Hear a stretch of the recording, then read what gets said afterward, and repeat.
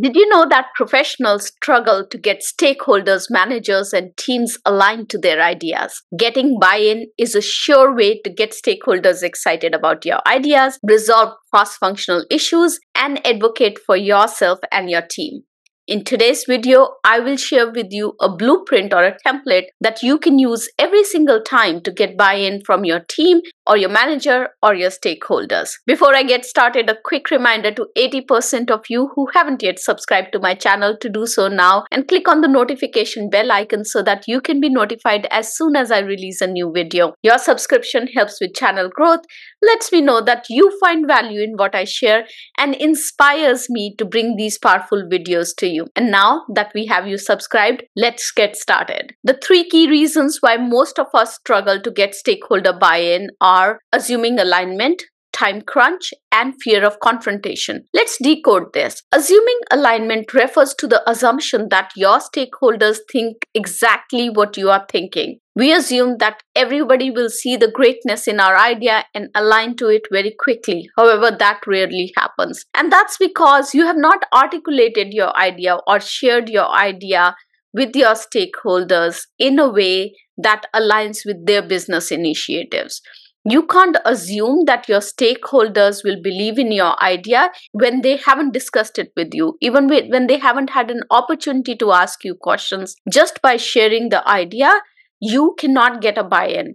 So assuming that the moment you will share the idea, everybody will jump and be on board with your idea is an incorrect assumption. The second reason is feeling time crunched. We believe that there isn't enough time to get everybody fully bought in before moving forward. So we decide just to move forward without getting buy-in from others. So don't feel time crunched. Third is the fear of confrontation. We are afraid someone will confront us or will disagree with us, so we try to sneak the plan through. And sometimes we do it subconsciously and we aren't even aware of this fear. Whether you are pitching for a new project at work, suggesting improvements to an existing process, or presenting a fresh strategy, getting others to support your ideas is so crucial for success. And now that we know all three reasons why we struggle to get the buy-in, let's look at the blueprint that you can follow to ensure that your ideas are heard and embraced by your stakeholders, by your managers, and your team. The first aspect to this blueprint is to identify allies who can be champions of your ideas. Allies are individuals who have influence and they can help you advocate for your proposal. Building a team of supporters not only strengthens your position, but also increases the reach and the impact of your message and your idea. Look for colleagues, look for mentors, sponsors, or leaders who share your vision and they can lend their support to amplify your message. Next is to use a storytelling approach to craft a compelling narrative for your idea or recommendations. We are human beings. We learn from stories. We have grown up with stories. People connect with stories on an emotional level, which makes stories such a powerful tool for persuasion. So when you're thinking about how to craft that message in a manner that will make maximum impact, use the storytelling approach. Frame your idea in a story that highlights the problem, proposed solution, and the positive outcome. Make it relatable, make it engaging to capture the attention of your audience. When you weave a narrative in a format that talks about the problem first, how your solutions help solve the problem, and what are the expected results, it makes it easy for people to capture the essence of your idea and they can quickly move forward to asking you clarifying questions so that they can give their buy-in for your idea. The next is to co-create the solution with your stakeholders. Yes, I know I talked about proposing the solution in the storytelling approach, but make that solution broad and then invite your stakeholders to co-create that solution and get into the nitty-gritties of the solution with them. When people feel that they have stake in the outcome, they're more likely to support the idea. Seek input from relevant parties early on in the process and incorporate that feedback. This collaborative approach not only improves your proposal but also fosters a sense of ownership amongst the stakeholders. When you co-create a solution, everyone who helped in the process wants to make sure that it is successful and you get a buy-in for your idea. Moving on to the next element in this blueprint. When you propose an idea, stakeholders will have questions. Oftentimes, when people ask us questions, we become defensive. We think that they're poking holes in our ideas and they're not aligned. And that's when we don't practice active listening.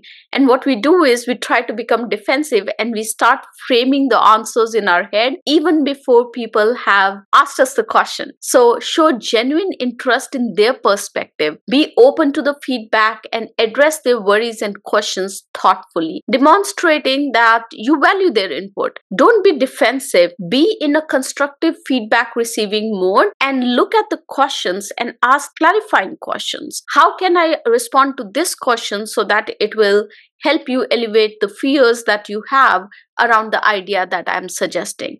So those kind of clarifying questions will help you frame an answer that will resonate with your audience. Empathetic listening builds trust. It can help you identify potential obstacles that you can then proactively address.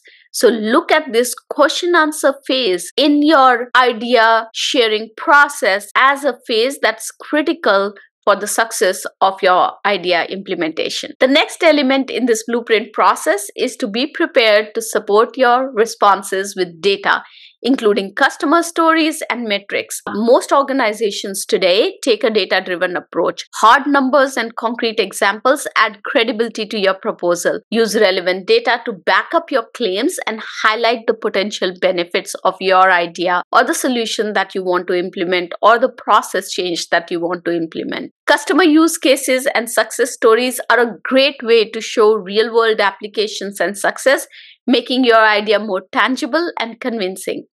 And finally, in this entire process, project confidence.